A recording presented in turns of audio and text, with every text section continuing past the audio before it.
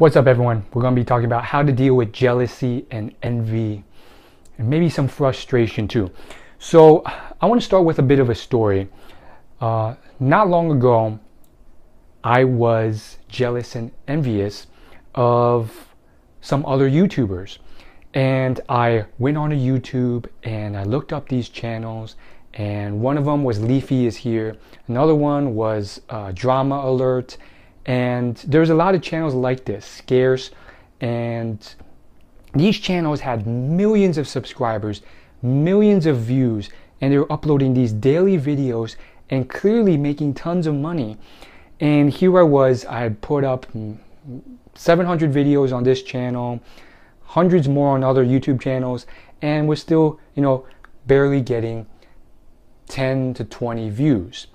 And I was frustrated because on top of that, these specific channels were really spreading a lot of negativity. Almost every one of their videos was pretty much making fun of, tearing apart, or spreading pretty much a lot of negativity or hatred on a new person. They would literally either pick a new YouTuber or a new person they found on the internet and tear them apart. And that was just mind-blowing to me because it was very, very clear from all my study of successful people that positivity wins out. Positivity is what all the most successful, wealthiest people do, and it seemed like that's how you would make so much money. And I was just literally shocked. I was frustrated because I had not even thought that this was even, I didn't understand it, because these people were being so negative, and yet they were in essence succeeding in a way. So it didn't make sense. And I was frustrated because I thought that this shouldn't occur. This should not occur. And so here I was in this spot. How do you solve this? How do you get out of jealousy, envy, and all of this other stuff? And how do you reconcile that? So here's my thoughts. Let's just start with the whole negativity, positivity thing. So first and foremost, just to give you a bit of background and context, I read a lot of success and wealth creation books, studied and watched thousands of successful people in interviews and videos and so forth, and some of the wealthiest people in the world, and they are very positive. And I mean, you can list them off the top of your head, anyone you can think of. They're generally positive people and they spread positivity. And then you have Napoleon Hill, who wrote Think and Grow Rich and many other books that sold millions of copies, and he literally spent his life, over 30 years, following around in person the wealthiest 500 people in the world. These were billionaires, people like Andrew Carnegie, Henry Ford, and he did this over 70 years ago. But the point is, one of his key findings was you needed a positive mental attitude. So when I found these people that were like all negative and stuff, it made me negative because I was thinking, that doesn't make sense. They're not following the rules. They're making other people's day worse, and yet they're succeeding. So the first thing I would suggest, this is what I did at least, was I turned it around. As a positive person, I can't be negative and grow more negatively because of someone else. So instead I thought, you know what? I always applaud someone else's success. It's great for them and what they've achieved. I may not agree with some of the stuff they're doing, but it's awesome that they have achieved their level of success. And maybe some of that negativity will come back to bite them one day. Maybe not. And arguably you could say it somewhat has, because some of these people are dealing with a lot of negative feedback from their viewers, and some aren't, and others are just dealing with their own internal issues despite the outward success. So regardless of what's happening, whether that's happening or not, I'm happy for them.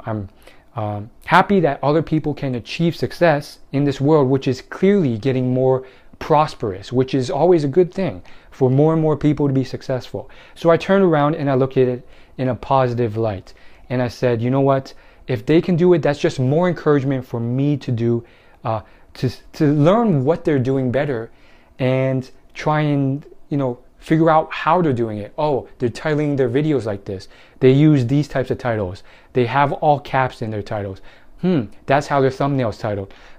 Maybe I should do it that way. So I took it as a learning experience rather than just something that's not constructive. And that's how successful people do it. They look at it, and rather than complain and do nothing or go backwards, they go forwards and grow from it. And then the second thing is I realized, you know what? It may not be all bad. And I realized that millions of people were watching these videos because they were entertained. They were getting some type of value from it. So although it was negative, there was some level of value being generated. People were watching this day after day because they were entertained by these videos. So they were getting free value in the form of entertainment. So I realized it wasn't all bad, and I started piecing together and learning what they had and why they were succeeding. Now, let's get to the core of the problem: jealousy and envy. How did I tackle this? Well, the best piece of advice I ever got was from Warren Buffett. He's talked a lot about jealousy and envy, and his business partner, Charlie Munger, has talked a ton about it too. And Charlie even said it better, actually. Charlie said, envy is the one sin that isn't fun when you're doing it. Almost every other sin you do, you're enjoying yourself. Gluttony, you get to eat, lust, you get to enjoy or appreciate women. Envy, you're just pissed off all the time. It's not even fun. So why even do it? Don't bring yourself down when you're in control of that and you know how short life is. So why waste your time making your life worse when it doesn't have to be? Second thing is, sometimes you have to cut it off. Some of it is not fully under your control.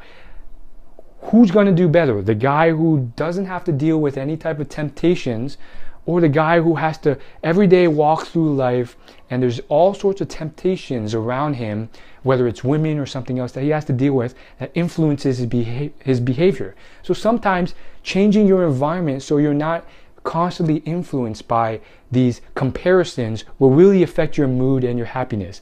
And this goes into psychology and the concept of social comparison and dwelling and staying in bad moods. So realize this and create systems so you're not constantly exposed to this without realizing it and not being unaware of how it's affecting you.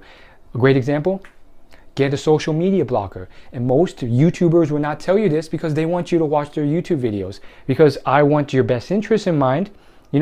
If it means not comparing yourself to other people as much, get yourself a YouTube blocker. And those are free. There's plenty of free Chrome and other browser extensions that have these blockers available that will block the site even if you try and type it in. So that's another way of getting ahead. And I think the last big thing that he said that really made an impact was, it's really stupid to be jealous of someone who won the lottery.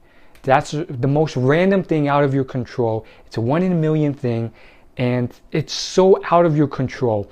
And the way he said it, I'm paraphrasing here, it really, on its own, point blank, it might have not been convincing. But since I had studied so much of his biography and I knew how he thought and how Munger thought, I knew the basic implicit message behind it. You're really just hurting yourself by comparing yourself to something that's out of your control, luck. And that does you no good.